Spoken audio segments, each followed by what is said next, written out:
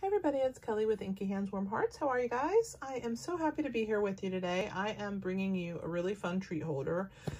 This is a nugget cellophane bag, and it's a mini one. Isn't it so cute?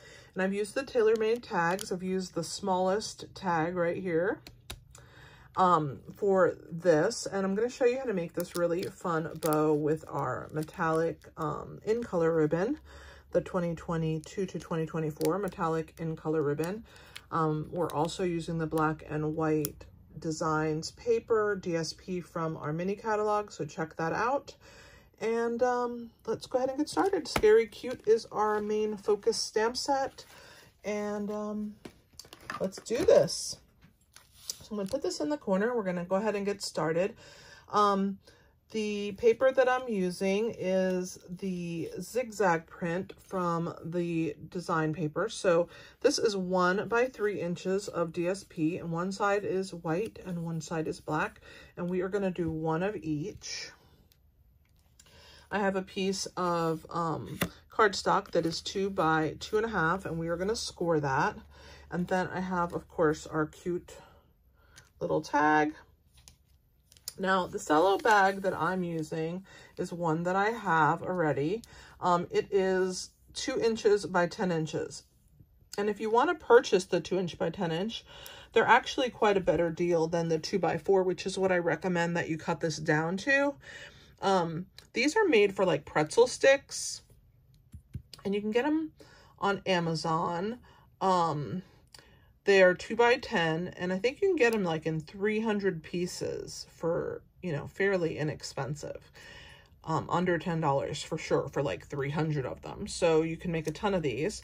I think they also sell them in lesser quantities. And then I just use them for a lot of different things. And then this, you can also purchase them as a 2 by 4 inch, which is what we need. It's just a little bit more expensive to get the smaller bags than it is to get the longers and just cut them down. So I mean, that's what I'm doing. That's what I have a bunch of the 2 by 10s. I use them in my business, and so we're gonna just cut it down. So I'm sticking it in my trimmer here. I'm putting the sealed end on the 4 inch mark, and let's move the score blade out of the way, and we're just gonna give it a slice. And there's my little 4 by 2. And this trash, or you can save it and use it for shakers, right? So your choice. Let's get my paper trimmer out of the way. We are going to score our basic black 2 by 2.5 inch piece next. So I'm going to get that ready. Let's get my Simply Scored out of the way. Sorry for my squeaky chair, but I think it's famous now on YouTube because I love it. It supports my back perfectly, but it is a little squeaky.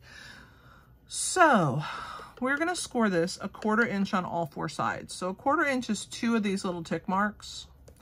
So you're going to go in 2 tick marks and you're going to score. And you're going to try and stay in the track, unlike what I just did there. Then you're going to rotate and do it again. And rotate and do it again. Rotate and do it again. Okay, so that all 4 sides are scored. Now we're going to take this and we're going to use our bone folder. And we're going to burnish, which breaks down the fibers. So I highly recommend that you burnish. Just makes it a lot easier to fold and get your paper manipulated into the size that you want it. Okay, so that's what we have. So now we have, you see each of these corners has a little tiny square. And so what we're going to do is we're going to hold it where it's long or portrait. And we're going to cut right up these score marks. We're going to rotate it so that it's again portrait. And so these now are tabs. And the tabs are going to go in, and then this is going to get glued like this. And it's going to make a little tray. Okay, so let's do this thing, right? So I'm going to take my wet glue, and I'm going to put it on the tab, and I'm going to turn it in and hold it. I'm going to do the same thing right here. Hold it. And this is forming my little tray. I think I cut on the outside of that score line because it's sticking out, but it's okay, we can fix it. There we go. All right, we're gonna do the same thing on the other side. We're just gonna put and attach that corner, and then one more. And if it's uneven, just trim it like how I did, because it happens. I think I cut on the wrong side of the score mark because all of mine are a little crooked, and my first one did not do that. So that's okay. I'm going to show you how to fix it if you do that. If you cut on the wrong side of the score mark, or you can just tab them. So you want to just trim down the side here, and then just make sure that it is straight down this end, and it meets on the other side. And so sometimes you have to trim a smidge off, but that's okay. You just want to make sure that it is nice and lined up, and that way you will get a nice look all the way around. And this one has slightly. All right, that's enough before I cut it away. So this little tray that I have made, let's grab all my little scraps off of my mat here on my desk. Okay, so then you have this cute little tray. Isn't it so cute? And then the nuggets fit in there, see? So precious. So I have one of each. So I have a milk chocolate, and then I have a dark chocolate with almond. So I'm going to use my scrap paper. As you can see, it was already loved very nicely. So I am going to take the white, and I'm going to use my Orchid Oasis Light. I'm going to use the brush tip, and I'm just coloring it, and then I'm going to go over it twice, and then I'm going to flip it, and I'm going to do the same thing on this side. I'm going to go over it twice, and then I'm going to let it dry. And on this side, we're using Parakeet Party or light Granny Apple Green. It is slightly different, but whatever you have. And again, we're going to use the brush tip.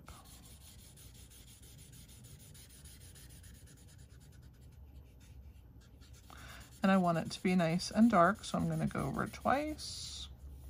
I need to replace my Granny Apple Green blends because I do use them so much, and they get a lot of use, and they are getting frayed and low. But I just want to double check and make sure that this is nice and colored, that it's the dark color that I want, and it is. All right, so I'm happy with that. I'm gonna give the orchid one more pass through. So I'm gonna try and hold it and do complete passes down the whole piece so it'll be all the right color. And I'm gonna rotate it and hold this side and do complete passes all the way down to kind of even out that coloring. And I mean, you can just keep going over it and get it as dark as you want it, or leave it as light as you want it. So there is my Orchid Oasis side. And so we're gonna wrap these around. And I'm just using my tear and tape.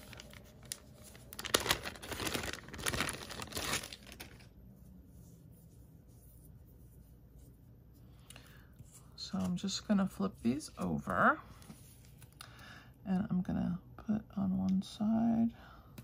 And I know that you're supposed to tear it, but I'm not going to. I'm gonna cut mine. But you can tear yours.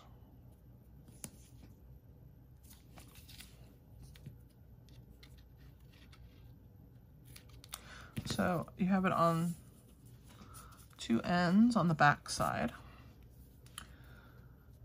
Put away our tear and tape. I don't know why mine came in such a big bag, but it did. So, okay, make sure that this is glued. Don't want that to come off my little tray. Isn't this so cute, this tray? I love it. So now we're going to wrap that piece all the way around. So we're going to go to the, what do you want to call that? The Hershey nugget. You're going to go around it. Okay. And so if you take your bone folder and kind of give it a little curl, it helps it to wrap a little easier. So the green one is going to go on the silver, and the blue is going to go on the gold. So I'm just going to pull the back off. I like to use my take your pick tool to kind of lift that up. I'll do that one as well while I have it out. And come on, get down there. Sometimes you have to push it a little hard for it to lift. There we go. So these two pieces go into the trash.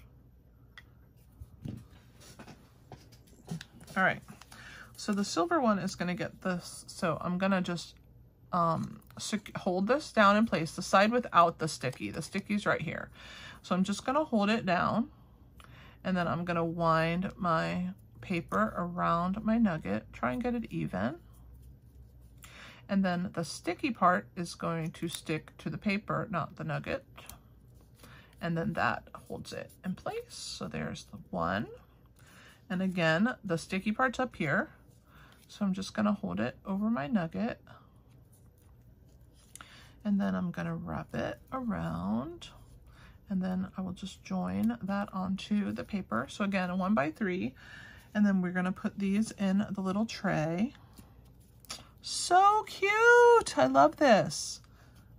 Okay, and we're gonna slide this little tray into our mini cello bag that we have made by cutting down or purchasing this size. You see the 4 inches is plenty, because then we're going to cinch this together at the top. So there's the 4 inches. So now let's stamp our little trick-or-treater. We're going to use Orchid Oasis for him. He's so cute.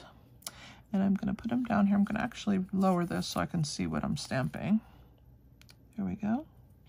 Put him in the bottom part of my tag.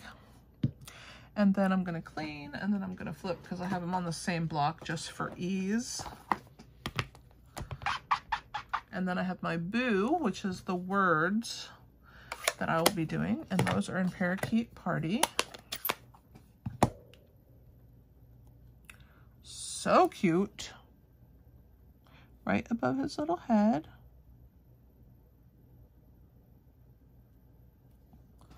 There's the boo. And then we're going to take our marker and we're going to go around the edges. I'm going to use the bullet tip this time.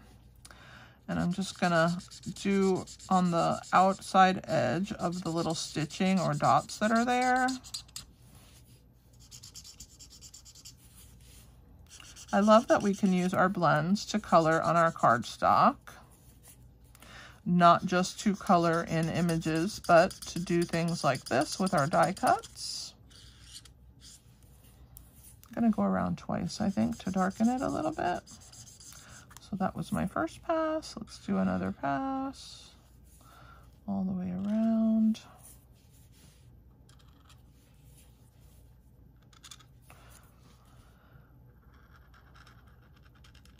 And there is my little guy. He's so cute. Oh my gosh, I love him. All right.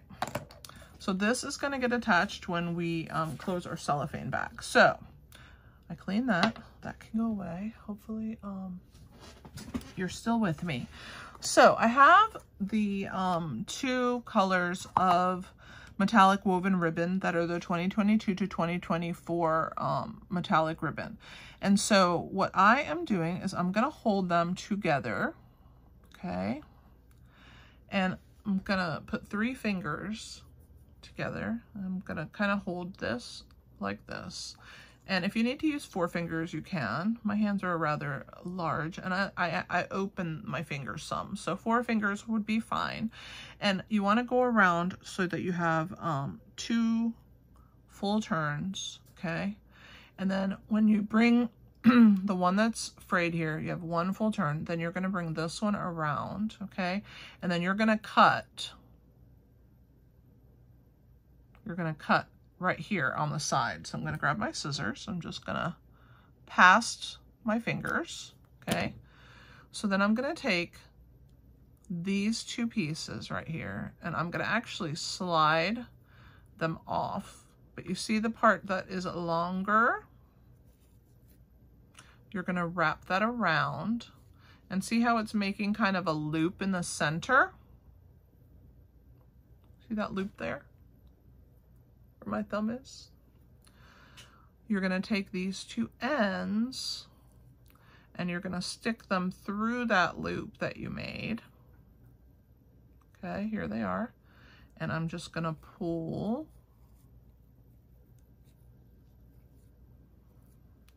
And you pull that tight and it cinches and holds your loops, and then you have this really cute little bow.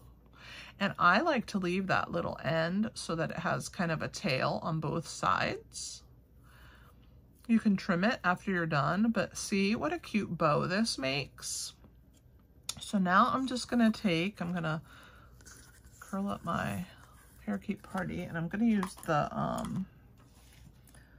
orchid, and I'm gonna cut about 6 inches. Okay, and then I'm gonna wind it up and put it away. Both of these little guys need to be put away. And then we're gonna use that 6-inch piece to go around here, okay? And we're gonna make a knot. So you're just gonna kind of cinch it right in the center and make a loop and tie a knot right over that center, okay? And you're just gonna pull it tight. And then this is what you're gonna use, these 2 ends, to secure your little bag closed. All right, so this we're gonna cinch, and then we're gonna tie it with this piece right here that we just cut, the 6-inch piece, all right, to the back, and then we're gonna cut that off. So before I tie it, I wanna make sure that I put my tag on here, right? So we're going to come from the front to the back. That will put the bow, see, right there in the center of my tag, which is what I want, okay? So from the front to the back, this is what we're gonna tie with. So I'm gonna cinch this up. And if you don't wanna hold it, you can use your reverse action tweezers to hold it for you, okay? And you're gonna take your bow, you're gonna put it on there, and then you're gonna flip to the back, and you're just gonna tie a knot, and then another knot, so a double knot. So there's one. And once you have this cinched, see how it wants to spring forward? So don't release that piece.